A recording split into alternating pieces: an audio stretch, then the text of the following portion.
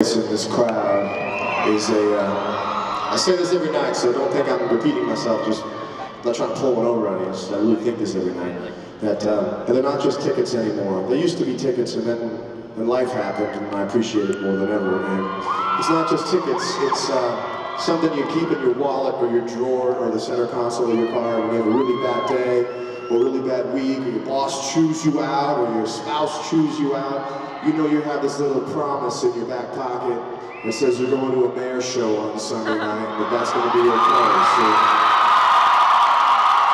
I'm so thankful to be your ace in the hole.